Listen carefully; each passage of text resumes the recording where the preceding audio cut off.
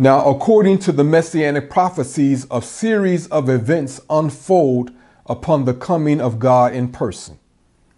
The core of these events is described in the words of the Honorable Elijah Muhammad that he spoke to the Honorable Louis Farrakhan before his departure in 1975 to be with Master Fard Muhammad.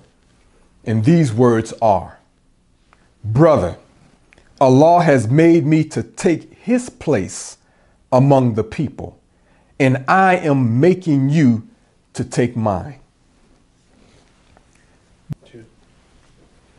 This is a very powerful and profound statement demonstrating the maturation of the fulfillment of the prophecies. Some people have inferred that the Honorable Elijah Muhammad's words to the Honorable Louis Farrakhan apply to all of us and not specifically to him.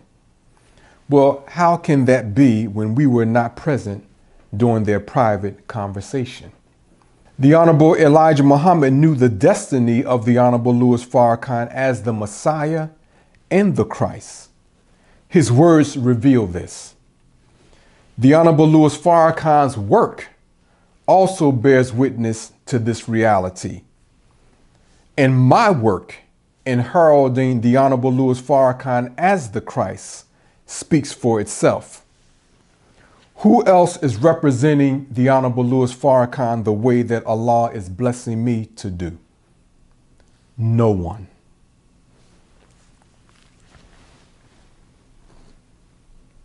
What the Honorable Elijah Muhammad stated to the Honorable Louis Farrakhan is a serious stepping stone for many of those who claim to believe in and follow the teachings of the Honorable Elijah Muhammad. Again, his statement involves the maturation of the fulfillment of the messianic prophecies. What is Allah's place among the people? What is the Honorable Elijah Muhammad's place, or what was the Honorable Elijah Muhammad's place among the people which he, at the time of that statement, was making the Honorable Louis Farrakhan to take?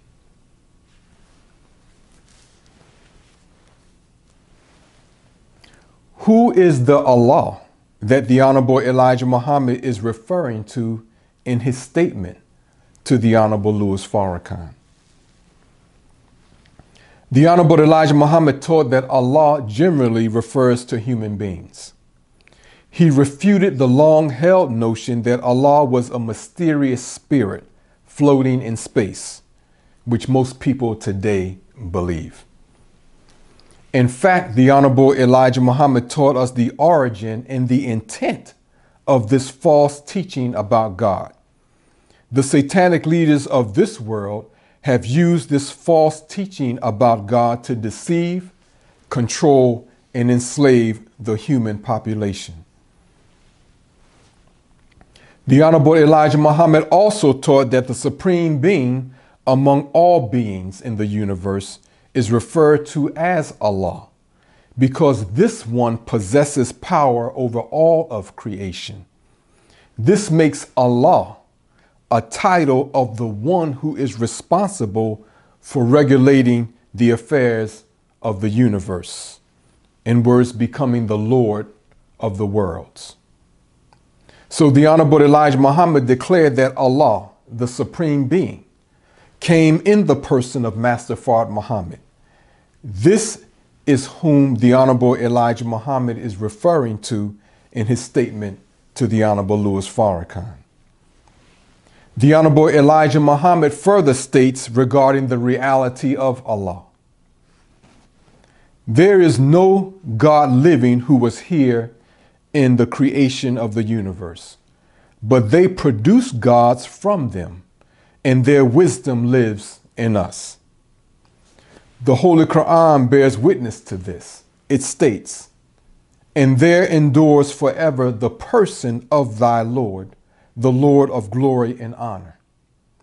Here we are being told that there will always be a person who is the supreme being. And this makes sense given the reality that no human being lives forever. The function of Allah represented by the supreme beings or gods throughout the annals of time is also exemplified in the Holy Quran through the words we and us. For example, it states in the Holy Quran regarding the revelation of the Holy Quran, surely on us rests the collecting of it and the reciting of it. So when we recite it, follow its recitation. Again, on us rests the explaining of it. Some Quranic scholars believe that this we and us are Allah's angels. This is incorrect. The Holy Quran makes a distinction between the we and the angels. Other Quranic scholars believe that the we in us are Allah's messengers. This too is incorrect. The Holy Quran makes a distinction between the we and the messengers of Allah.